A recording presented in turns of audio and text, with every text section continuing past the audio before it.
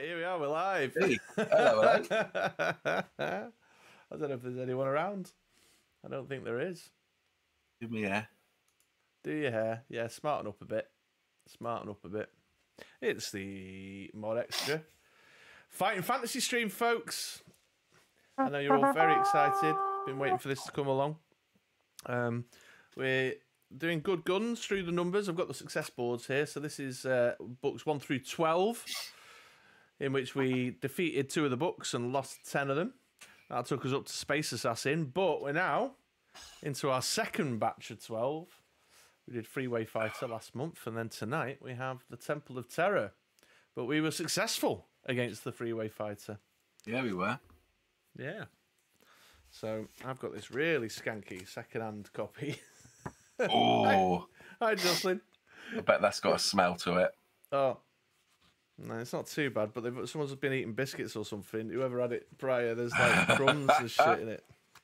It's seen better days. Seen better days, and it's got those very classically yellowy pages, look. So yeah, tonight is the Temple of Terror.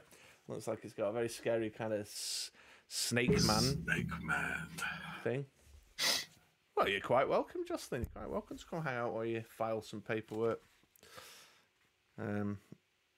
And this snake man appears to have like a collection of shields and skeletons in their little crypt.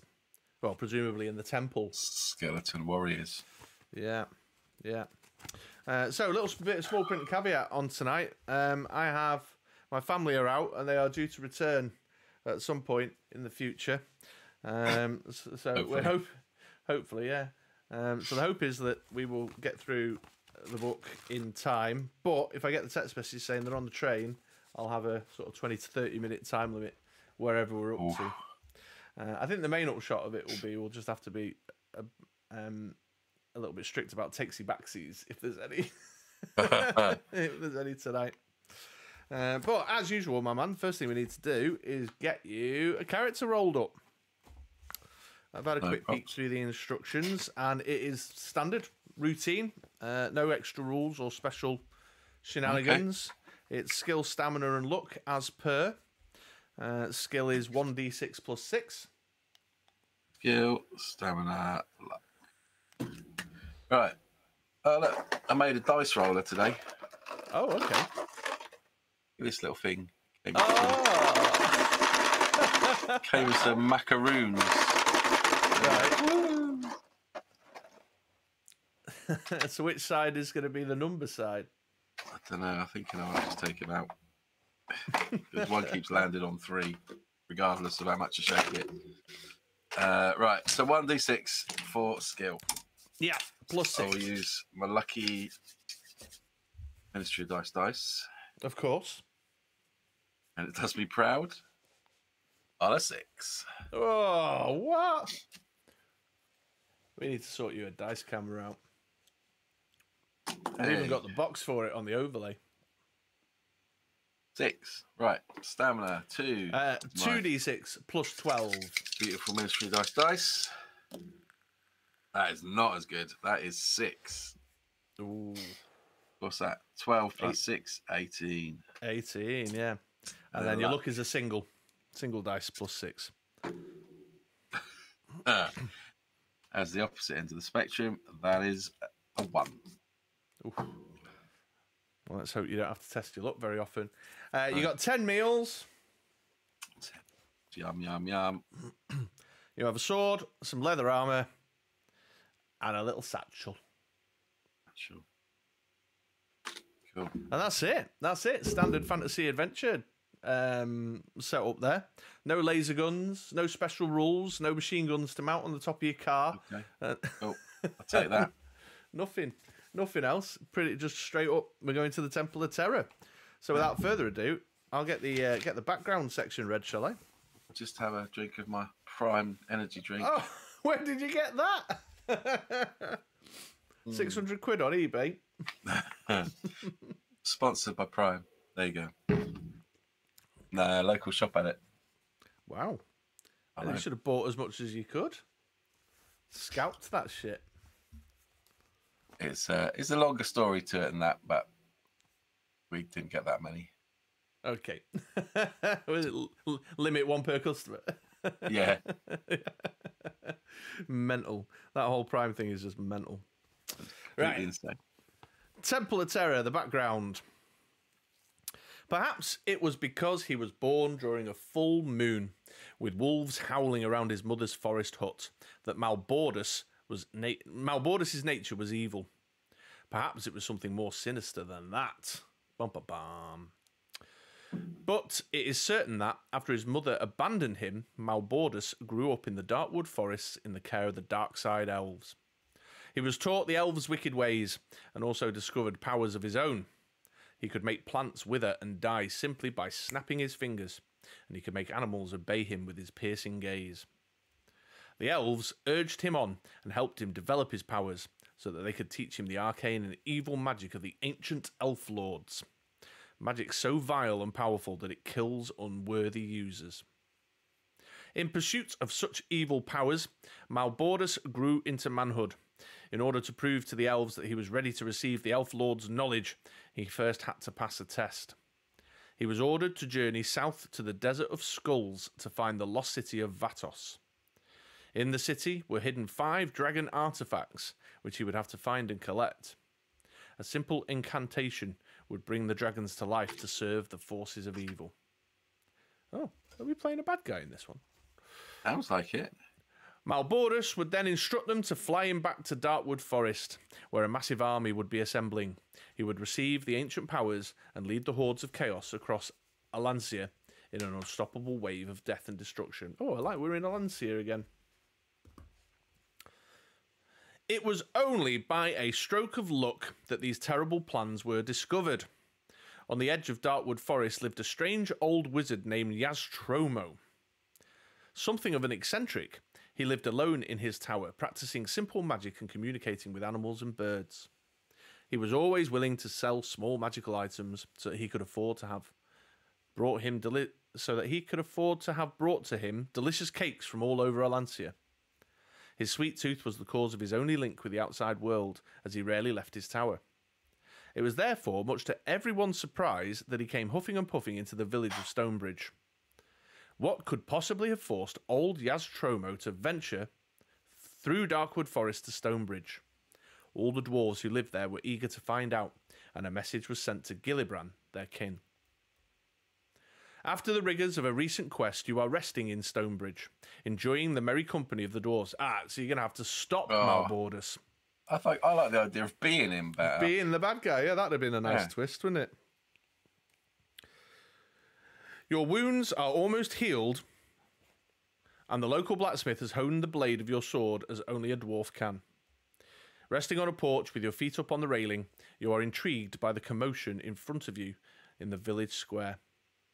Followed by a throng of inquisitive dwarves, Yaztromo climbs the stone steps of Gillibrand's house and is warmly greeted at the top by the king. The crowd falls silent when Gillibrand raises his hand and Yaztromo turns to speak. You slide out of your chair and join the crowd to hear what the wizard has to say. With a glum expression, his face almost as long as his beard, Yaztromo relates the bad news concerning Malbordus. The dwarfs look up apprehensively, as though they're expecting the 5 dragons to descend upon them at that very moment. He calls on them to show courage, saying, "Friends, look on the bright side.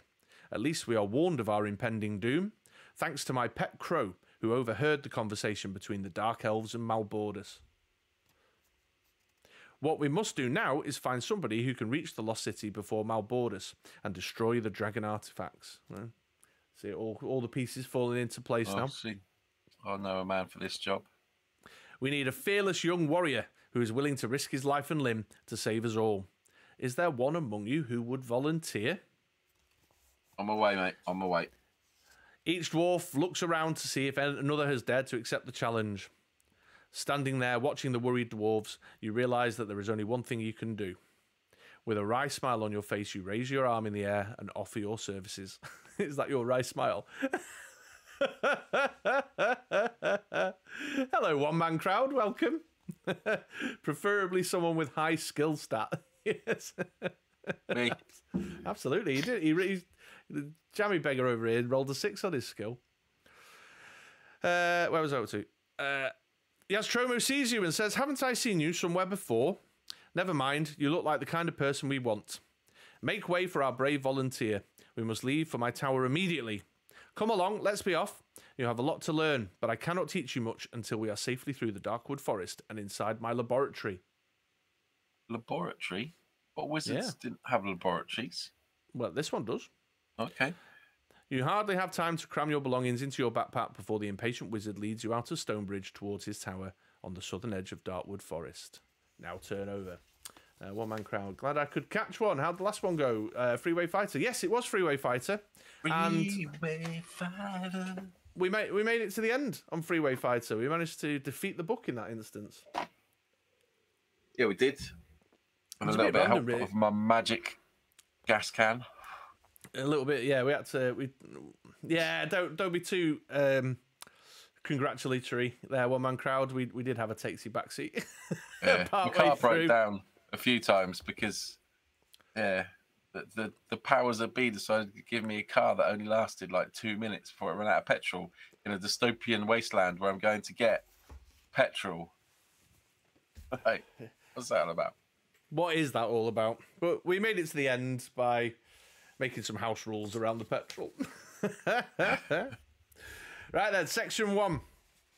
For an old man, Yastromo is surprisingly sprightly. You cross Red River and the ploughed fields beyond and soon reach the edge of the forest.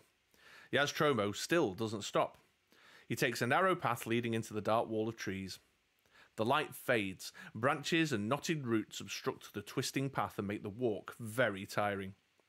You ask Yastromo why he seems unconcerned at the possibility of being attacked by forest monsters. He chuckles and tells you that his magic is well known and respected by all the creatures for miles around. None would dare challenge Yastromo. Why doesn't he go and sort out Malborders then? I think I might just like live in his loft or something. Wait for it all to blow over. Lock the door, order a pint, and wait for it all to blow over.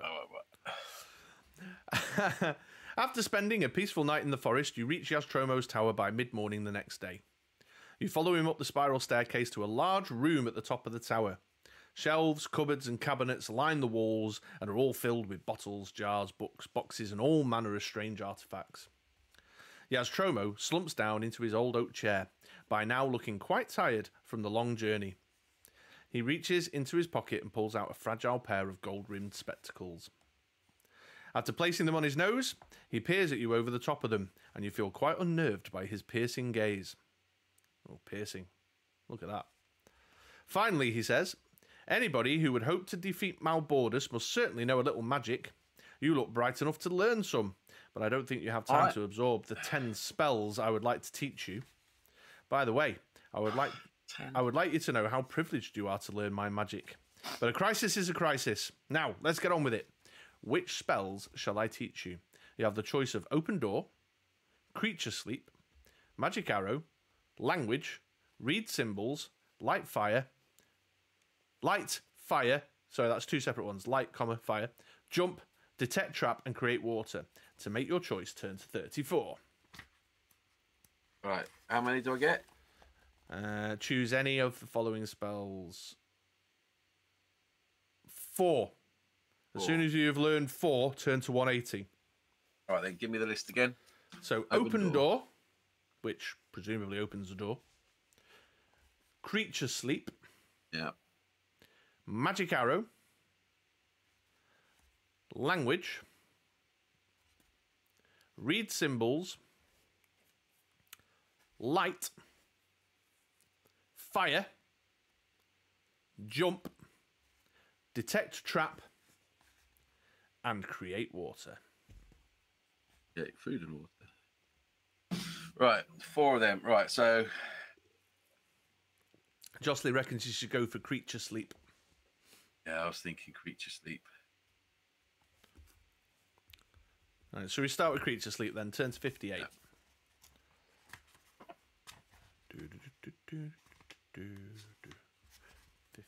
58. Yastromo explains that his Creature Sleep spell will put to sleep any humanoid creature. Right, thank you. He tells you the incantation necessary to cast the spell and says it hardly drains your energy at all, merely by 1 stamina point when you use it. And then return to 34 to make your next choice. Cool. Well, now these as we do, I think open door has got to be on the list. Okie dokie. Turn to 12. Yastromo explains that his open door spell will open any locked door. He tells you that the incantation necessary to cast the spell and says it will not drain your energy too much. Only 2 stamina points will be lost. 2 points. 2 for that one. Definitely thought light and fire were 1 spell to set a fire. Yeah, light fire. Yeah. So it's 2 stamina, isn't it? I'll make a note of that for your door 1. Okay, so next up, please. Read symbols, please. Read symbols. That's quite far back in the book. 391. There you go. That's the winning one.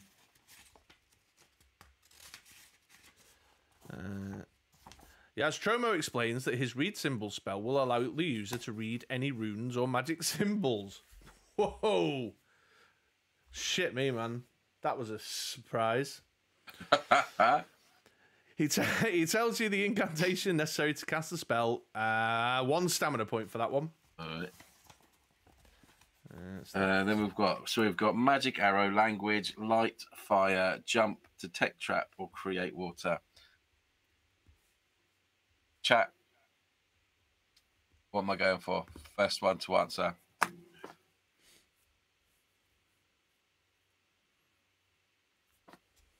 Light. One man crowd says light.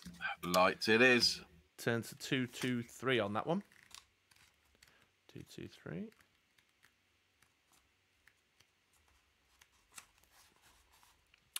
Yastromo explains that his light spell will illuminate any room, cavern, or area, whether its darkness is natural or magic. That's intriguing. Yeah. 2 stamina points for light. And now that you've learnt 4, I shall turn to 180. Let's get going. Let's get rocking on our quest. Here Kill we an are. evil dark elf. The old wizard looks at you solemnly and says, "Every minute is vital. You must begin your journey immediately. Without doubt, Malbordus will learn of your mission to thwart him and may send an assassin or 2 after you. My crow will lead you as far as Catfish River. From there, you can either take a river vessel to Port Blacksand and then a sailing ship south, or journey overland to the Desert of Skulls.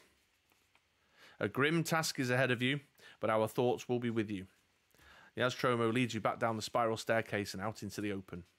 Suddenly, he gives a shrill whistle, and a large crow immediately swoops down from the top of the tower and settles on his shoulder. "Now, Crow, guide our friend as far as Catfish River and make sure you keep a good lookout. The last thing we want is an ambush on our very own doorstep." Yeah, I'll hear that. You shake hands with Yastromo and reassure him that you will destroy the dragons of Vatos before Malbordus can attain his evil goal. I'm confident. You're a proper wizard, Andy. He smiles and hands you a pouch containing 25 gold pieces. Ooh, let's just leg it. This Yastromo guy's like, he's give you 4 spells, he's give you some money, and a bird. The crow squawks and flies off. You hurry after it, turning just once to wave goodbye to the old Yastromo. Walking through the tall grasses, a shiver runs down your spine at the thought of Malbordus' assassins coming after you. You travel steadily south, only deviating twice to circumvent some danger spotted by the crow. 3 hours later, you arrive at the banks of Catfish River, at a point where it is spanned by a rope bridge.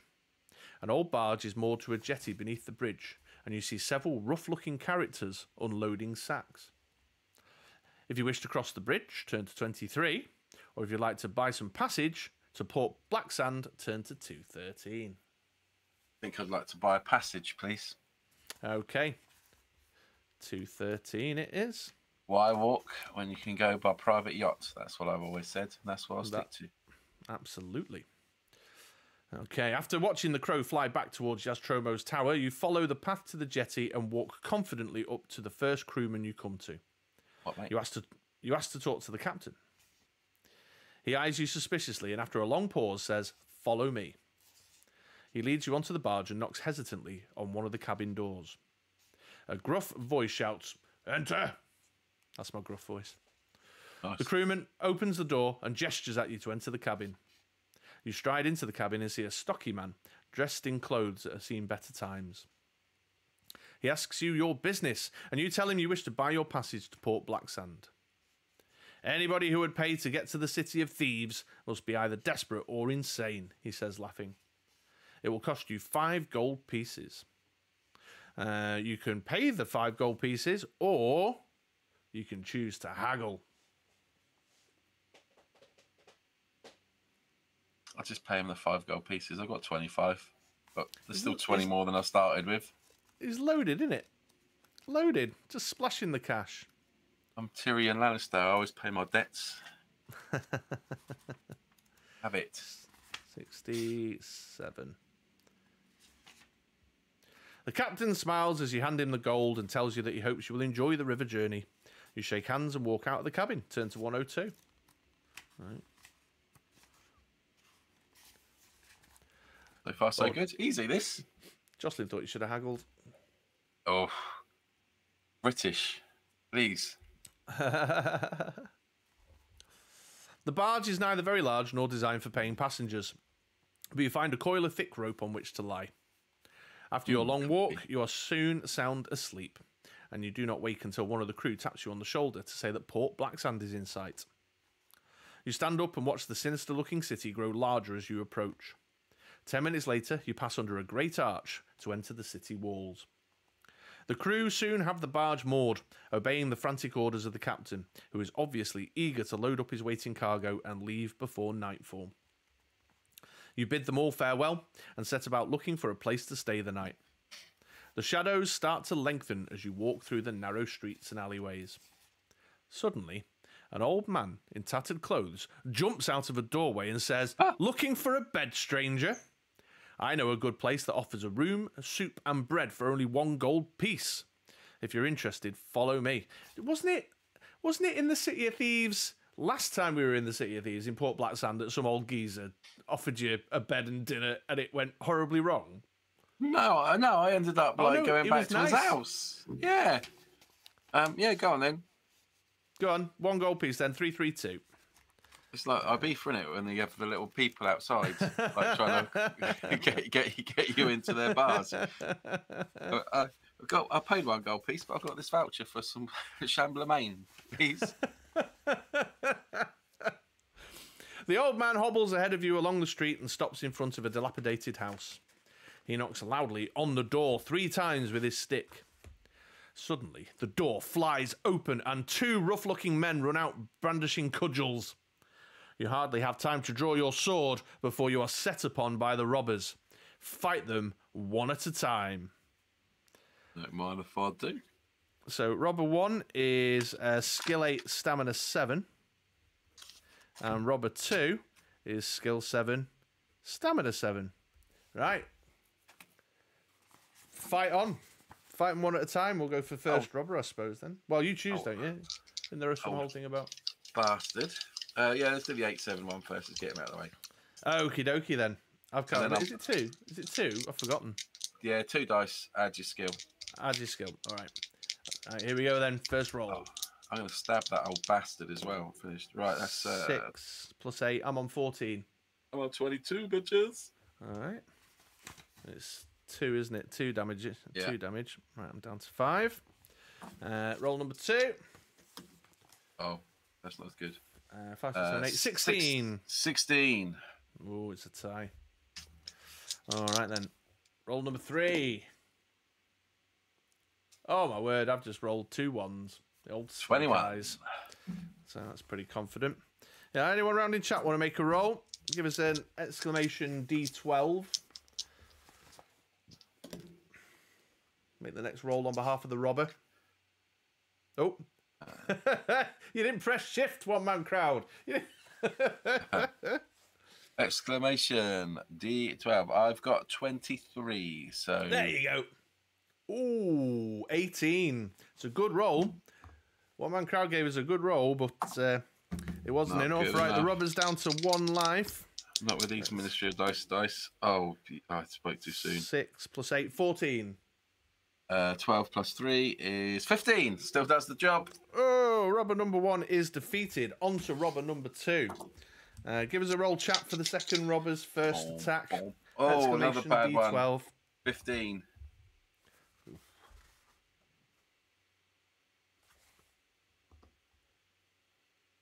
Oh, it's a strong roll there by a one-man crowd. 6, 9, 16.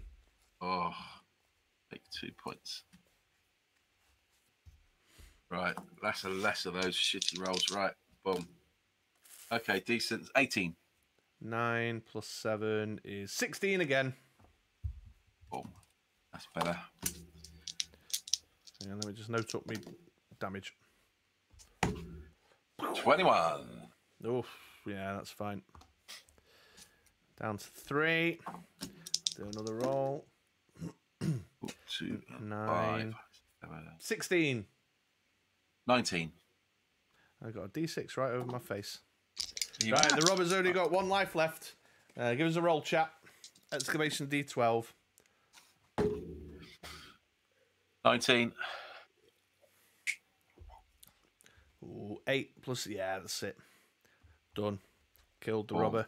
Right, where's that old man with my gold piece? Hang He's on, getting right. it. Wait a minute. I've got to turn to 89 if you win.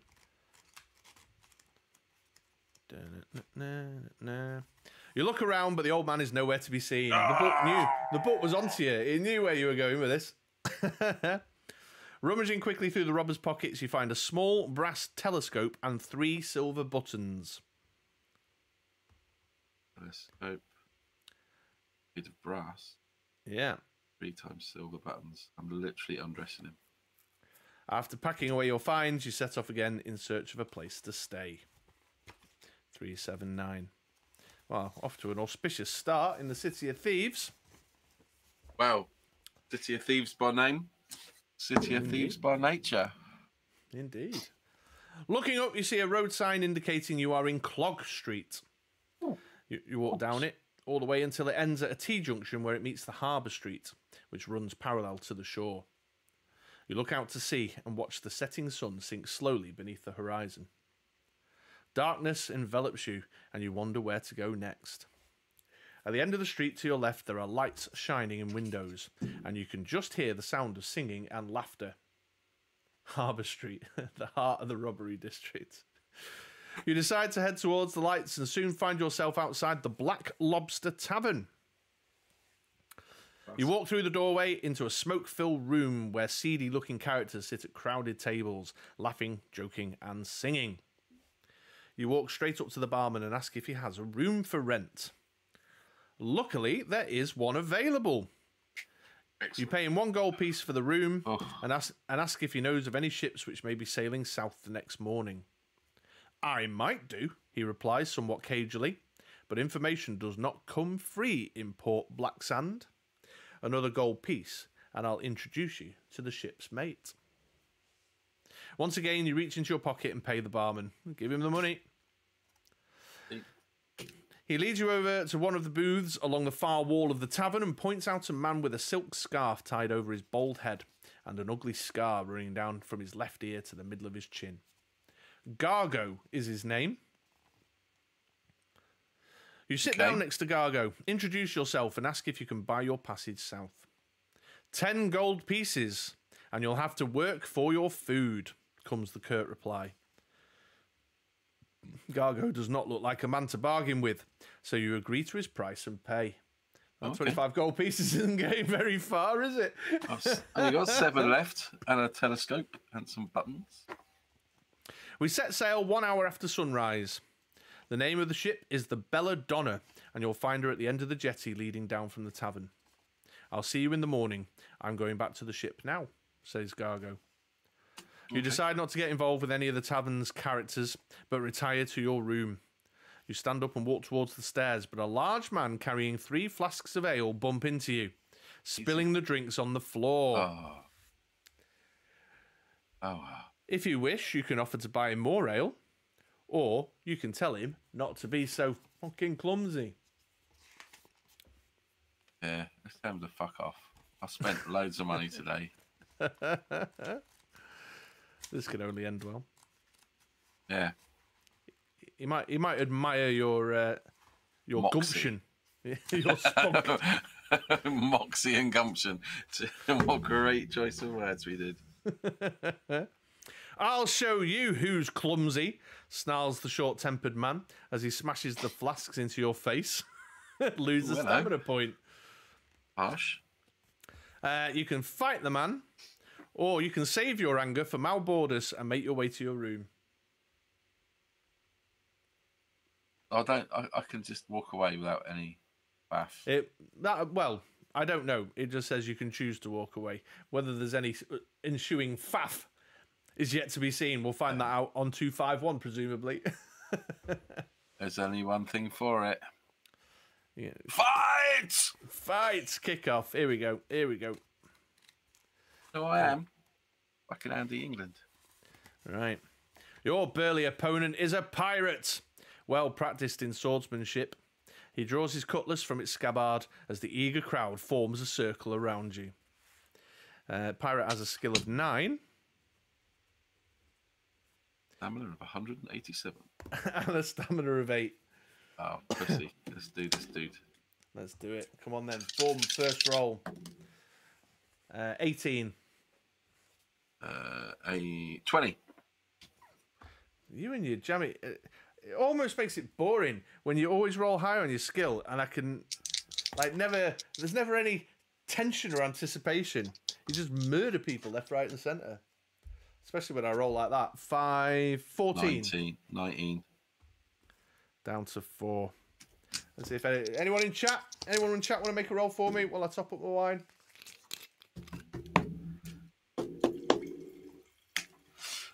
Exclamation D12, please.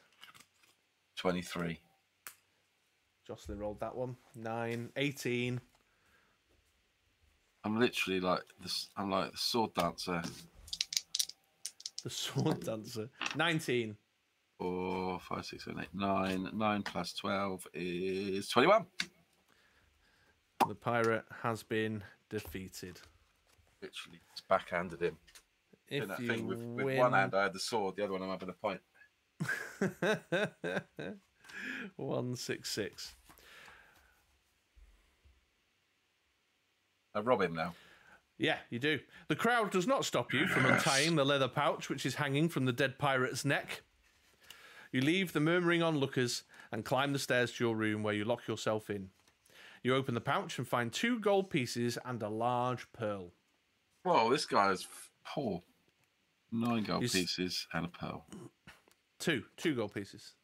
Yeah. Sorry, I had 7, so now I've got 9. Got you. You settle down to sleep and wake at dawn after a restless night. To your disgust, you find that you are covered with inflamed bites from the bedbugs in your straw mattress. Wasting no more time in the inhospitable Black Lobster, you make your way down the jetty to the Belladonna, which you see is flying the Skull and Crossbones. Arr! It's the flag of a pirate ship. Bet I just murdered his first mate or something. Walking cautiously up the gangplank, you step aboard the ship. Turn to 238. Yeah. The whole crew just turn on you and throw you overboard. Walk the plank. Arr, har, har. Hey, there it is, the pirate accent. Oh, the ads are about to go. Oh. It says ads starting soon. I've got a big yellow thing saying ads starting soon. Okay. You walk around the ship until you find Gargo. He tells you that one of his gunners was killed in the tavern last night and that you'll have to take his place. Your job will be to load cannonballs during battle. You're taken below deck and shown your hammock. Soon the Belladonna sets sail and... Oh. I've turned 2 pages there. Basically, I'm paying to be one of his crew. Yeah, you're paying him to work for him. And you are pleased that you are at last heading south. In mid-afternoon, there is a sudden shout from the crow's nest. Ship on the starboard bow! Oh, the ad's on. The ad is on. I ain't got no ad. Ad in progress. 1 minute 22. It says. Oh, there we go. Yeah.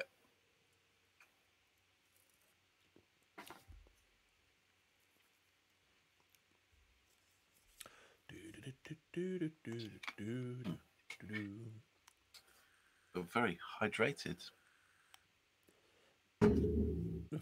If we can get ourselves. Justin says she believes she did recommend that you haggle.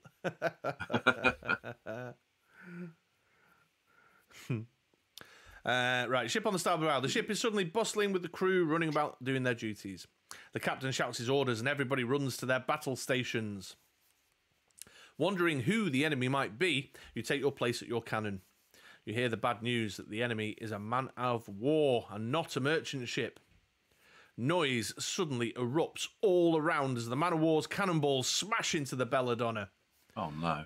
The order is given to fire, but you realise that the Belladonna is no match for the battleship. In the course of the fierce battle, the Belladonna starts to sink, and you fear for your life. Roll 2 dice. Oh no, luck, right? No skill. 6. So is that greater than or less than your skill? It's less than your skill, isn't it? Less than. Skill's 12, innit? It's probably a good thing, rolling under your skill, I'd have thought. Yeah, I hope so. Or, as the ship starts to sink, all the cannon crew run towards the wooden steps that lead to the upper deck. You're one of the first to reach the steps and manage to get on deck just as the ship goes underwater. If you wish to grab a piece of the masthead and drift away from the man of war, turn to 293. If you wish to swim towards the man of war, turn to 230. Ooh.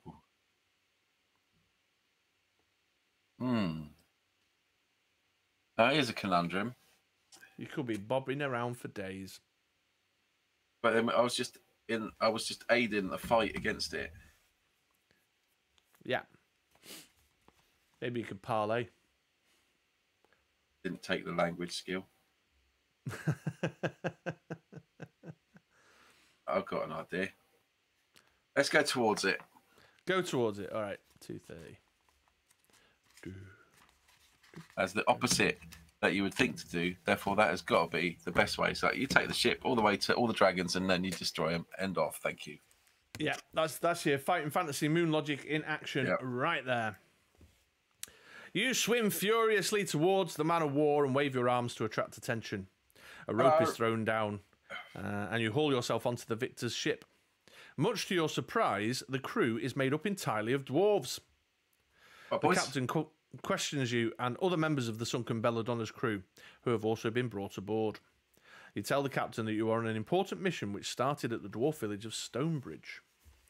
The captain eyes you suspiciously, accusing you of being no more than a desperate pirate. So you say you started your quest in Stonebridge, says the captain. If that is the case, tell me, who is your king? Is it Galibrin or Gillibran? It's Gillibran. Was it Gillibran? I think so. I don't remember either. Gillibran, isn't it?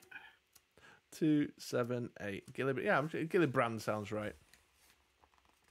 The captain laughs and says, "Stranger, you are telling the truth." I know I am. But I fear you have a lot of explaining to do.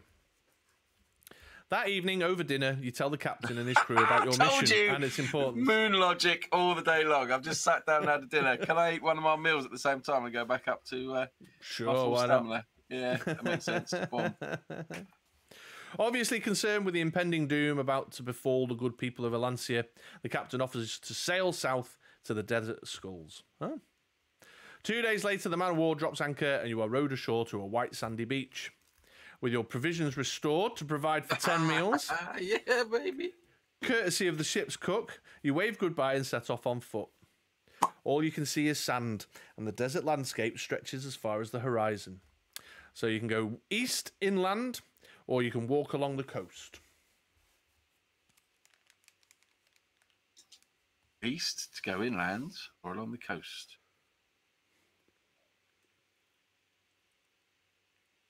It's got to be down there. So let's go along the coast. Along the coast. Have a little, there might be some ice cream or something. Yeah, yeah. Roll your trouser legs up and all that. Get some water between your toes. Hanky on the edge. It's in the corners.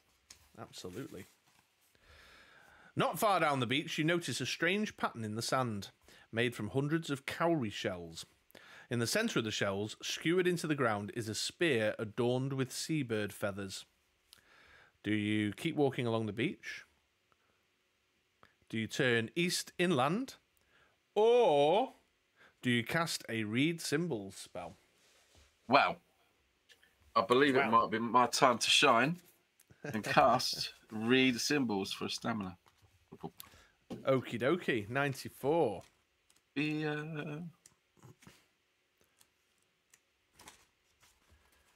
After casting the spell, deduct 1 stamina point. You slowly begin to make sense of the patterns in the shells. It's a warning. The next 200 meters of the beach is sacred ground, not to be walked upon by mortals. To do so would enrage the demon of the beach. Do you wish to ignore the warning and continue walking? Or will you journey east inland?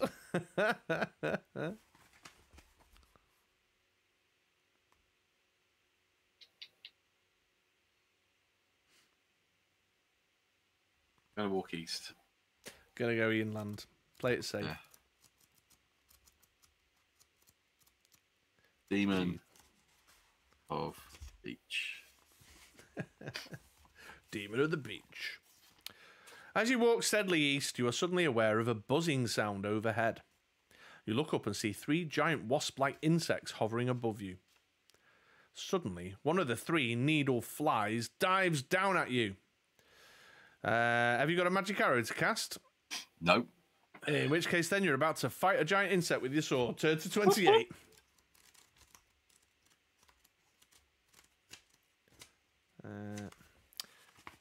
Oh, yeah, they're not very strong, these guys.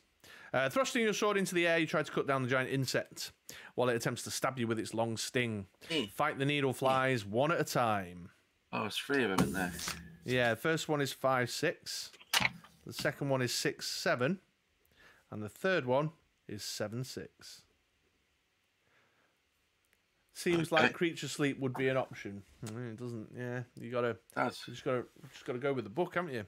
They're not humanoid creatures, aren't they? It's very specific. Oh yeah, that's right. It was humanoid. Yeah, yeah.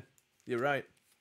Okay then. Fly number 1 has rolled a grand total of 11. Wow. Muscular is 12. Have it.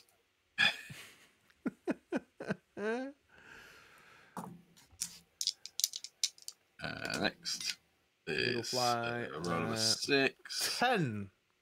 18. Yeah, these needle flies are not going to be much of a problem for you. 19. 8. 13. 1 down. Needle fly dispatched. Needle fly number 2 is a little bit harder.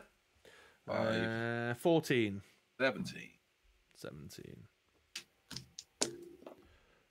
4, 5, 6, 7. Let's roll. 19. Yeah, okay. I don't even need to finish the maths. And 18. Oh, that's a dreadful roll. Needle fly number 2 has only got 1 life left. If chat would like to make a roll on its behalf, exclamation D6. I rolled a 5, so 17 or more. Doable. Right. Well, you need a double 6 then. Roll a double 6, chat. Jocelyn has rolled a 3, a single D6. So I'll roll the second one for her. And there's the second one. Yeah, that's not happening. Fly number 2, dispatched. Bosh. And the third needle fly. Oh, there's the double 6. There it is. 5. Did I say exclamation D6 today? 17. 12, 19. Ooh, big nasty needle fly. Ow. 6, 8. That's not better though. 10. No, 20. Or 16. 6, 7, 8, 15. Close, but no cigar. No cigar. Oh, for 16 again. Oh, yeah, no, I've only rolled 5 here. That's a dead fly. I thought it was odd, but I was following directions. Yeah, fair enough, Jocelyn, although we should know better than just to trust trust me as a dungeon master. If you win, turn to 168. If. There's no doubt. You step over the grounded needle flies and continue your trek. After half an hour's steady walking, you stumble upon a robed man lying face down in the sand. Oh, dear. He has a leather pouch clutched in his hand. You can look inside the leather pouch, or you can keep on walking. Look inside the pouch. Quick bit of grave robbery. I don't like these because you know he's not dead and he's going to start fighting me. But he's probably got in his pouch the mystical winning charm of fantasy fight games, you know. So that's he's wearing a sign saying "perfectly safe corpse." 107. Okay, then. The pouch contains nothing except a small golden key. Golden you key. slip it into your pocket and continue your trek. Turn to 10. Okay. In the shimmering haze of the desert heat, you suddenly see a shape moving towards you. As it grows nearer, you see that it's somebody riding a camel. You can stop to speak to the desert rider, or you can lie low and wait until they've passed. Let's have a chat. Have a chat, 99. Though I don't have the language spell, so this could go wrong. There's a picture of the guy there making his way. Oh, yeah? Seems nice. Yeah. So we're going to have a chat, 99. Do you have a dragon artifact, Mr. Camel Rider? On seeing you, the desert rider draws his sword and brings his camel to a halt. You call out, saying that you do not wish to fight. You learn that he is on his way to join a merchant's caravan. You ask him if he has any water to spare, and he offers to sell you a canister, but not for money. If you can and wish to trade either a silver button or a pearl for a canister of water, you can do so. The silver button? I've got 3. Yeah. So yeah, I'll give him 1 silver button. And that's it. And then you set off east again. Pan of water. That was an exciting encounter. Turn for 257. A big old pouch full of stuff, I have to say. 257. We just never know what you might need. Yeah. Quite unexpectedly, the wind starts to blow and the sky grows dark. The wind becomes a howling gale and whisks up the sand, making it almost impossible to see. You are stranded in the middle of a sandstorm. Lose 2 stamina points and test your luck. Bloody hell. 2 stamina, put me on 15, 13. My luck ain't that great. So I've rolled a 6, and my luck is a 7, so I am lucky. You are lucky. Okay, 1, 2. Just.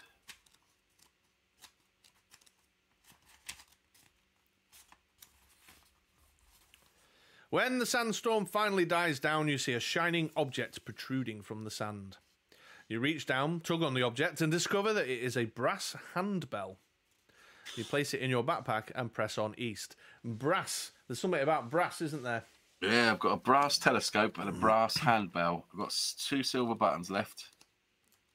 It's going 9 to turn gold out coins. that Malbordus is like allergic to brass.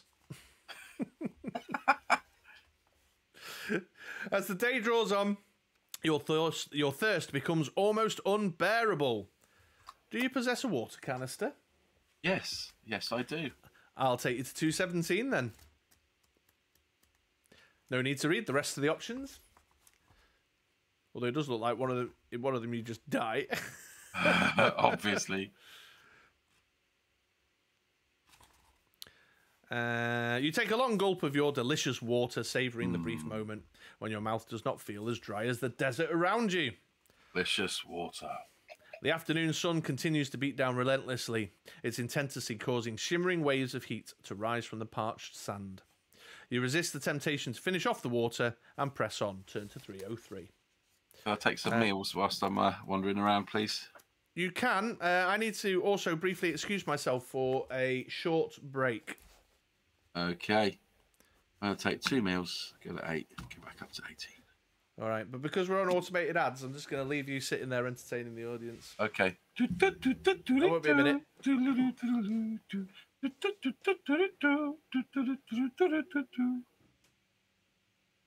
Well, this is fun. Let's do a little recap so far of what I've got in my bag. I've got 9 gold pieces, and I've got a golden key. I've got a brass telescope, got 2 silver buttons left. I've also got a pearl.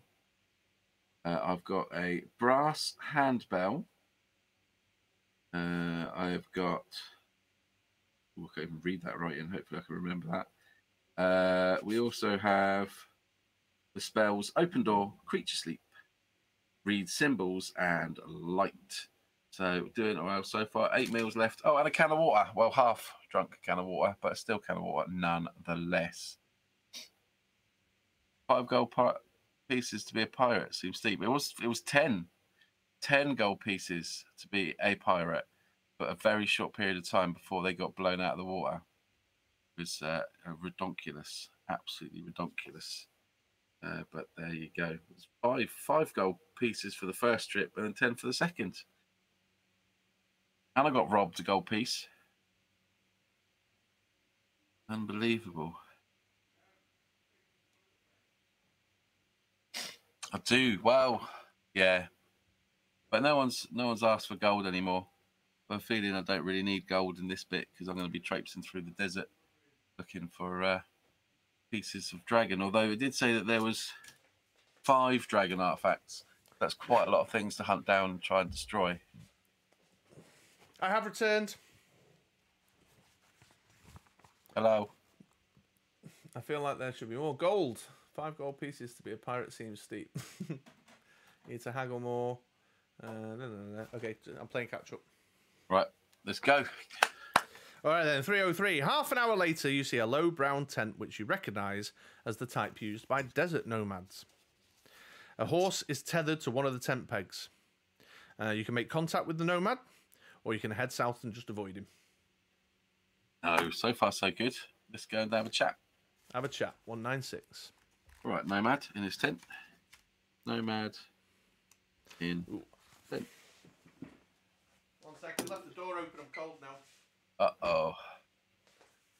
There you go. It was a bit of a breeze. It was getting a bit of a breeze. You are no more than 10 metres away from the tent when suddenly the flap is thrown back by a fat-bearded man in a yellow robe. His fingers adorned with ornate gold rings. He does not attempt to threaten you, but beckons you inside, saying, "Stranger, you look in need of rest. Please accept my hospitality. May I even tempt you to buy some of my exotic wares?" Sensing no apparent danger, you step inside his tent and squat down on top of a rug. Shit place for a shop, mate. Yeah, I'd say, yeah. The footfall's probably not not great. The nomad, his name is Abdul. Now, what will you buy, my friend? He goes into great raptures about all the goods he has to sell, which you learn are the following. He's got some sealing wax for 2 gold pieces. He's got an onyx egg for 3 gold pieces. He has an ivory beetle charm for 2. A bracelet of mermaid scales for 3. Really? A silver mirror for 4. A crystal key for 3. An ebony face mask for 3. And a bone flute for 2. If you can and wish to buy any of Abdul's goods, make the necessary adjustments on your adventure sheet. Oh, right. Let's think about this. Crystal key. Usually collecting keys is a good idea, but I have got open door, which is a magic thing that will open any door. Yaxley said so. An onyx egg, an ivory beetle, sealing wax. That seems quite specific.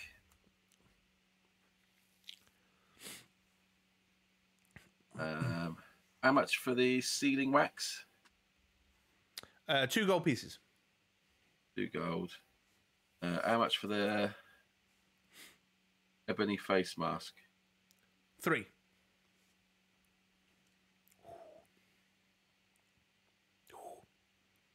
And what about the bone flute? 2. They got 9 left. What's the egg? 3. What's the chances that onyx egg is one of the dragon artifacts?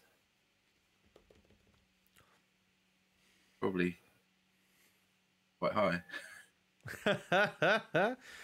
We can't rule it out. You know what I mean? It is not a rule-outable thing. I'm going to get my little fantasy hero walking on the books. Let's go.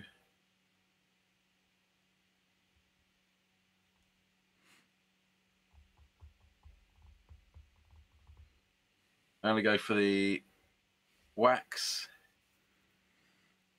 Not the flute, because I've got a creature sleep, which I bet the flute puts the creature to sleep, and I've got a spell for that. I'm going to go for the sealing wax, and the mirror might be something to do with lighting things up. Or maybe fire.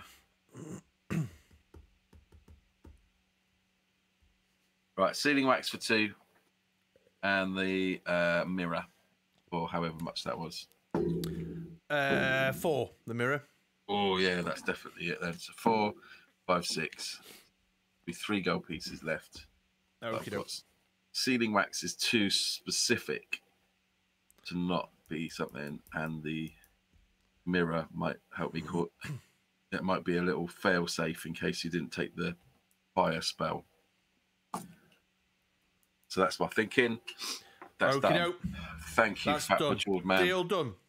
Yeah, Abdul tells you that he thinks Vatos lies in the southern part of the Desert of Skulls, and you decide to take his advice. Thanking him for his help, you set off sail to the south. Set off south. 3, 8, 9. Oh, it is one of the books where it's not really telling you where to go, is it? You haven't got any choices of it's decisions as opposed to directions. Yeah, it is, isn't it? It's not like one of those, do you take the left or the right alleyway, whatever. Not long after the tent is out of sight, you begin to feel a slight tremor in the ground beneath your feet. Suddenly, the sand starts to shift before you. It rises into the air and then falls down in a great cascade to expose the long body of a huge sandworm. You realise with horror that it is about to engulf you with its spiked oval mouth. It's at least 20 metres long and you must fight it. You ready for this? And, yep. Skill 10. Stamina 20. Flippin' heck. Right then. First roll. Oh, snake eyes for me. That's 12. Oh, nice. Strong start. 20. 12. Takes the sandworm down to 18. Chop. That, on the other hand, is a good roll. 19. 8 plus 12. 20. 20.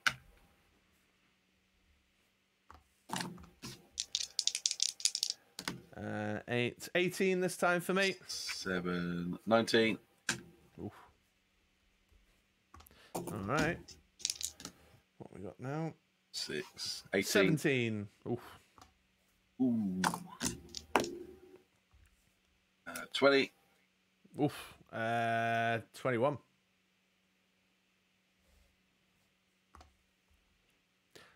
Exclamation D12 if anyone in chat wants to have a go. Roll on behalf of the sandworm. 19.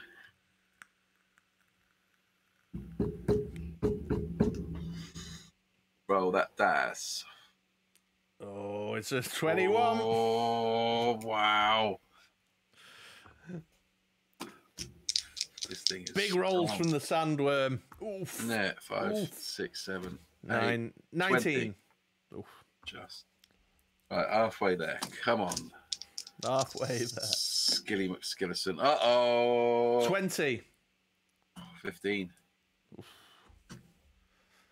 How much stamina you got left? 12. 5, 9, 19. 5 plus 12 is 17. 10. Same stamina each. That's better. Oh, snake eyes again. 22. That's back in the game. 15. 16. And at 8. I'm going to be eating meals all afternoon. 18. 16. Sandworms down to 6. Over to chat again for another roll. Exclamation D12, please, folks. 20. 20. So you need an 11 or more. Nope, 4. That's 14 for the sandworm.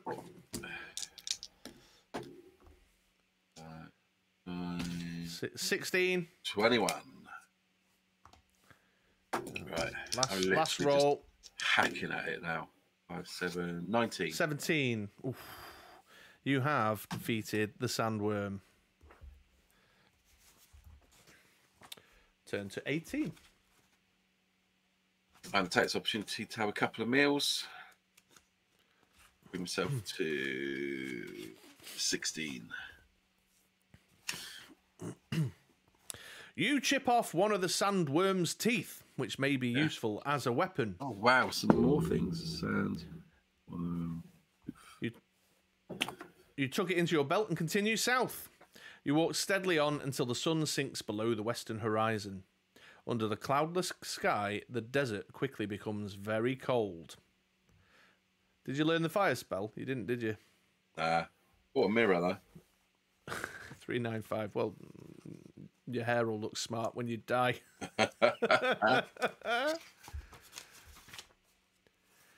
It is so cold that you are hardly able to sleep at all. Lose 3 stamina points. Bit lucky I ate that food. You are wide awake and thankful when the dawn sun rises over the horizon to heat up the desert air. As soon as it is light enough to see where you are walking, you continue your trek to the south. 3 stamina points. That's steep just because it's cold and I couldn't sleep. Yeah. You didn't die. We've done books before and it's gone. Yeah. You were so cold, you died. Dead. The desert quickly heats up and you are soon toiling under the white sun. Not far to the west, you see what looks like a cluster of trees with large birds circling above them. If you wish to walk over to the trees, turn to 142. If you prefer to keep walking, turn to 39. Let's check these trees out. Check the trees out, 142. Birds circling, carrion birds presumably, would indicate some sort of carcass. As you get close, you see that the trees surround a pool of water. You have found an oasis. Oasis. If you wish to drink the water, turn to 337. If you wish to continue south without drinking, turn to 207. Oh, now here's a thought. It's birds circling. Is it because people drink it and they die? And the water's skanky. Okay, Jocelyn, take it easy. See you again. Do you know, but it could give me healing powers. Let's have a drink. Go on. Oof. 337. I might find like a magic ring or something at the bottom of the lake. Yeah. I've got a can of water that I've just ignored. If the birds had been any lower in the sky, you would have recognised them as vultures, waiting for another victim to fall dead by the side of the poisoned waterhole. Oh, we knew it. They circle watchfully in the sky. Once again, their patience has been rewarded. Take seat, backsies, take seat, backsies. All right, what time are we on? We're on 10:15. Just bear in mind, when I get the text, I'm going to have to wrap it up. Yeah. I've forgotten what number we were on. What number were we on before? Backsies. Wait a minute. What number was the watering hole? 18. Do you know what? I usually keep my finger in the thing as well. No, 18 was when you got too cold, and that took us to 395. Come on, you knew it. Yeah, he did know that. You're right. It's so hard with these books, 72. Though. Yeah, there's definitely been times where... So you walked over to the trees. Sorry, I'm just retracing our steps. It's like but on the same respect, it could have been poisoned, and I could have taken like 2 stamina, but because I drank the water, I managed to poop some kind of mystic protection against dragon gel bites or something. Yeah. Right, I've retraced our steps. So you've carried on. You've not drunk the water. You've just gone sack it and moved on. You suddenly stumble across a large pile of rocks, partly hidden by the wind-blown sand. Rocks. Do you inspect the rocks, or do you walk past them? Let's inspect the rocks. Okay, 375. You get hit and you die. Let's have a look. As you pull away the rock, a scorpion runs out from the shadows of its dark crevices and stings you on the back of the hand. Oh, for fuck's sake. Lose 4 stamina points. 4? Yeah. This is like that one. What was the one that where I was playing the character and it was just relentless. Just relentless, like, turn left. There's spikes in the ceiling. You cut your head open. You crush the scorpion under your boot and carry on pulling away the rocks. In the middle of the rocks, you find a small white cotton sack, which is tied around a spherical object. Do you untie the sack, or do you leave it tied to the rocks and carry on south? No, we're opening that sack. Yeah, let's open the sack. 349. Incidentally, all the carry on souths have all been turned to 39. So there's one route out of this desert. Right. 3, 4, 9. After untying the cord, you slowly pull open the cotton sack. Inside, you find a glass ball, in which a tiny man with pointed ears and wings wearing a pea green costume is jumping up and down in a joyous frenzy. You cannot hear his voice through the glass, but you realise that the sprite wants to escape. Do you release the sprite, or do you leave the sprite at his glass prison and continue south by turning to 39? I mean, the sprite might be so grateful. Yeah, but there's a reason he's in that glass ball. So he could be mischievous and naughty. Let's let him out anyway. Let him out. 2, 3, 4. And he's feeling adventurous today. You tap the glass ball on one of the rocks and watch it break open like an egg. The tiny sprite flies out, rejoicing at the top of his almost inaudible high-pitched voice. He thanks you over and over again for releasing him from the entrapment spell. He sprinkles some sparkling dust on your head and says it will bring you good fortune. Add a luck point.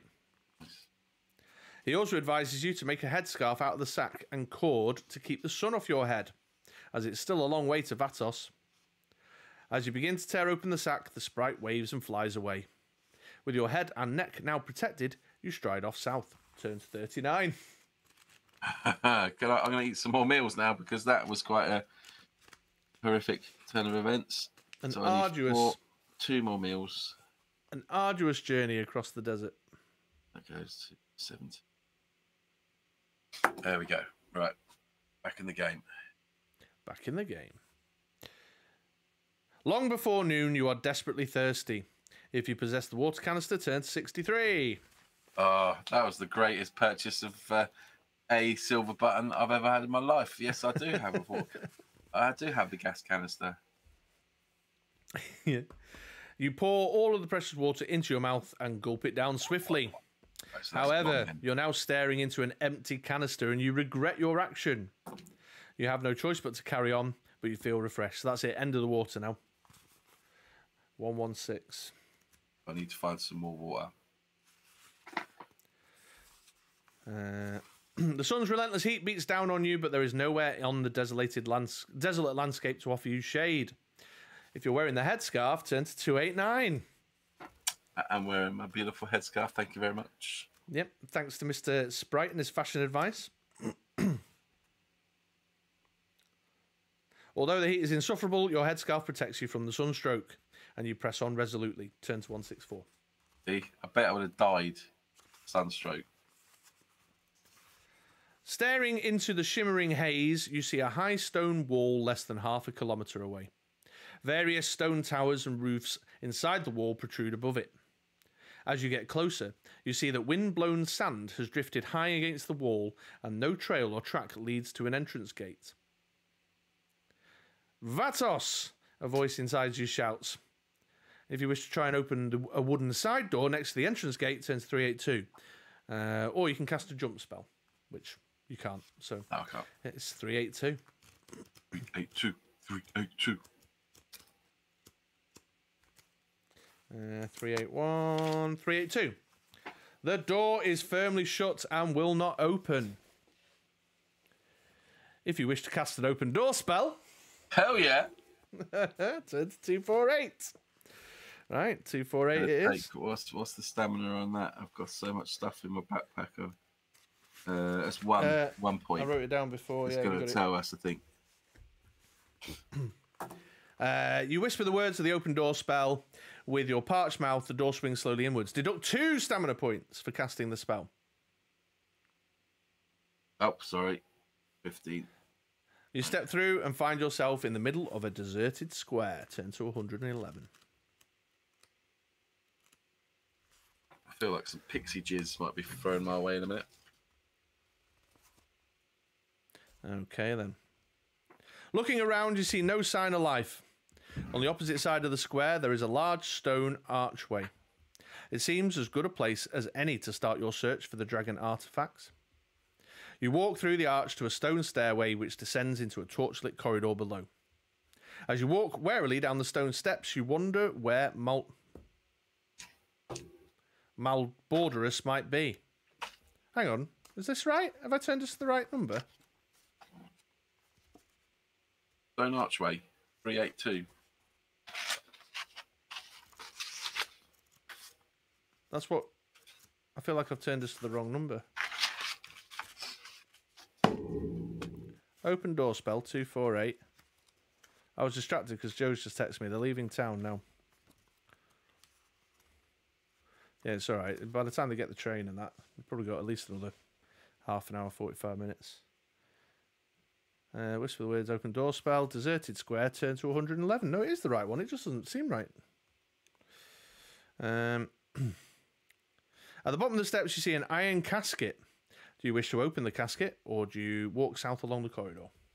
Looking for dragon bits. I think you're gonna have to open the iron casket. Yeah, okay then. 287. Open that door. Open that door. You prise open the chest and find a polished iron helmet inside. You can put the helmet on your head or leave it and walk south along the corridor. Oh, why would I not put it on my head? Because it's probably going to kill me. Let's put it on. 97. The helmet has been made by a skilled ironsmith. It will afford you greater protection. Add a skill point. Intent on finding the first dragon artifact, you walk south along the corridor, turn to 140.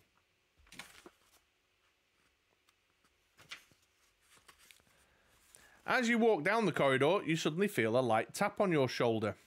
You spin around and see a horrifying creature with ragged clothes on its thin body. Its hollow eyes and mouth are filled with thick slime, which makes its voice gurgle as it whispers the words, "Death," in your ear. This messenger of death then disappears, but somehow you know what has happened. The messenger of death is a sadistic killer who plays games with its victims. Staying ahead of you, it will place each letter of the word death in various locations. Should you come across and read all of the letters of the word, the messenger of death will reappear to revel in the sight of your life draining away. Malbordus' assassins has given you your search for artifacts an unwanted twist. Turn to 330. Death. Right. The corridor ends at a T-junction. Pattern drapes hang down from the ceiling to the floor on the far wall. Will you... Dun, dun, dun! Will you pull back the drapes, turn left along the corridor, or turn right along the corridor? Pull back the drapes. Pull back the drapes, 170. There you see, in blood red letters, the D. Letter E. D. A, T, and H, you are dead. You boldly throw back the drapes, half expecting a sign of death to be revealed. But there's merely a plain iron door, which, when you turn the handle, turns out to be unlocked. Do you open the door, or go left on the corridor, or right on the corridor? Open the door. Open the door. Always open the door. 365. You enter a dust-filled room which has dried blood smeared all over its walls. There is a bucket hanging down from the ceiling on a rope just above your head. In the wall opposite, there is another door, and in the wall to the left there is a low arch from which you can hear the sound of scratching. A huge black insect's head suddenly appears out of the dark hole, followed by a long and many-legged body. The giant centipede rushes from its lair to bite you. You've got to fight. The centipede's not too bad, though. 9-7. Let's do this. Let's get into it. Roll number 1. 19. That's nice. 22. Roll number 2. Just 14 for me. 9 plus 13 is 22. Roll number 3. 20. 9 again. 22. Okay. Roll number 4. 5, 6, 7, 8 is 17 for me. 16 for me. Whoa! The centipede gets one up on you.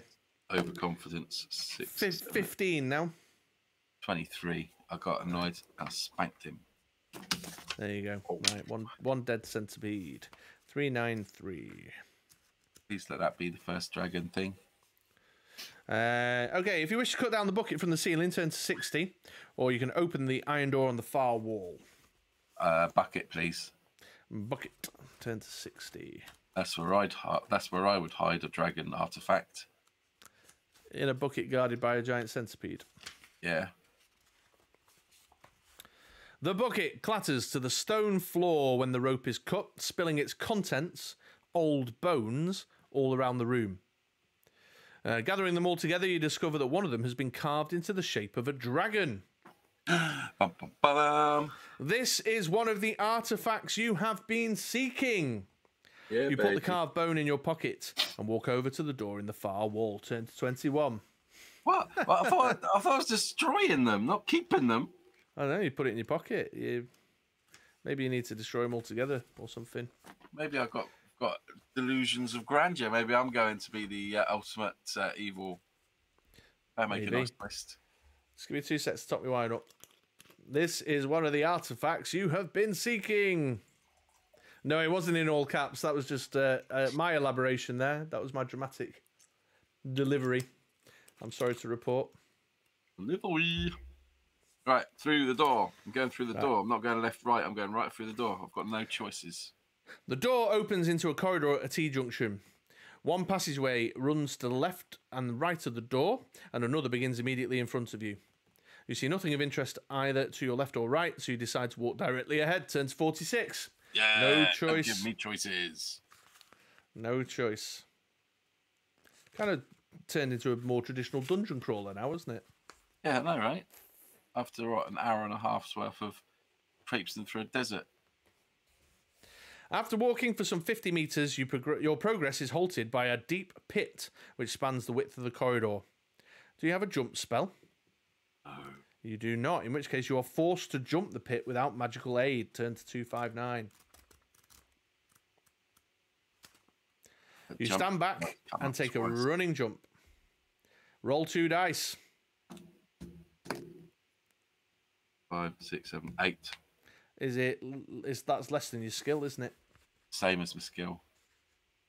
Turn to 144. Is it equal or lower? Equal or lower, yeah. Oh, okay. Yeah, it says same and less than. Ooh. 144. You seem to hang in the air for ages, but eventually land on the ground beyond the pit. You waste no time and continue straight on. Turn to 152. In the gloom of the torch-lit corridor, you see a horrible creature hovering in the air and blocking your path. It is round, with a large eye in the centre of its dark green scaly skin, which is covered with spines. The eye stinger floats towards you, trying to mesmerise you with its hypnotic gaze and sting you with its spines. You can fight it with your sword, or you can look through your backpack for something to use. Let's look through my backpack. I've got a mirror.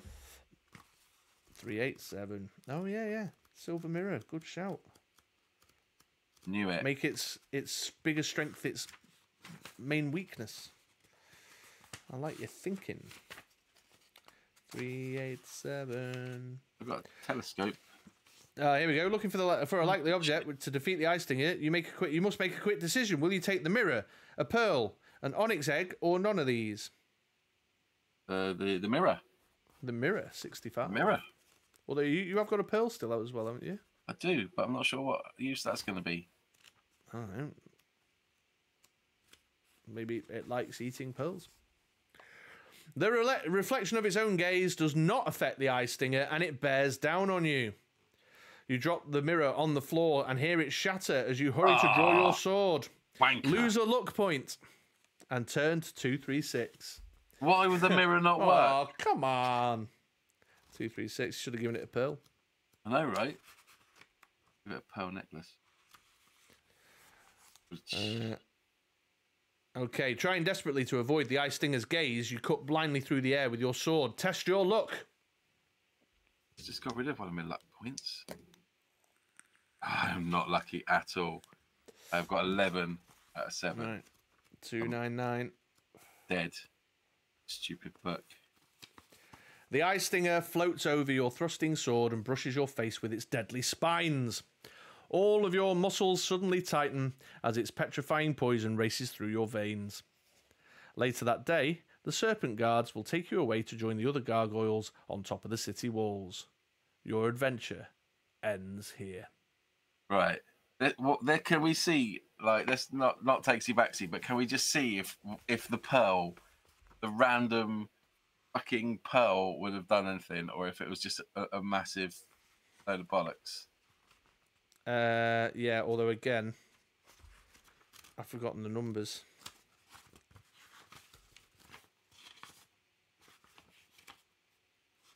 That's so annoying. 319 for the pearl. What other options were there? Pearl, mirror, or the onyx egg? Onyx egg. I didn't buy that. You toss the pearl at the large eye of the vile creature, but it merely bounces off and falls down, cracking the stone floor. Yeah, it takes you to 236 again. It's test your luck one way or another. Literally the luck test. Yeah.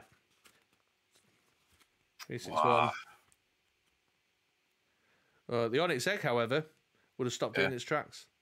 As soon as you reveal the onyx egg, the eye stinger becomes motionless and closes its central eye. It doesn't like the onyx egg. Who'd have thought? There's just nothing in the world would make you try and logic that one together. Yeah, like the mirror. Yeah, I can see some logic in what you're trying to do there. Even the pearl, because you think like, oh, just sling it into the eye, jab the eye out or something. Yeah. No, but the onyx egg. That's the onyx egg. I nearly bought that egg as well. I did think about it, but I thought, no. Why would I buy an egg? Well, it's one man crowd saying, "Oh, come on, bad ending. What there? That's terrible." Yeah, that's a bit out. That's a bit out there, even for the Fighting Fantasy books. We're not going to take you back on that point though, because I've had the text from my wife saying that they're on the way home. I felt like we were doing good guns there for a minute, like it was going all right, and we were cracking on, and then just out the blue, eye stinger, yeah. Unlucky swing. Well, you might have been lucky with your sword swings as well. I suppose that would have gone in a different direction. Yeah. Wonder, but yeah, that passed the luck test. That's a rough one to throw out there, isn't it? Can't even fight it. I suppose, luck, but I mean, and literally, you just lost the luck by it turning up.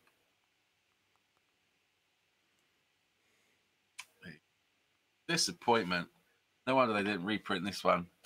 Dog shit. Yeah.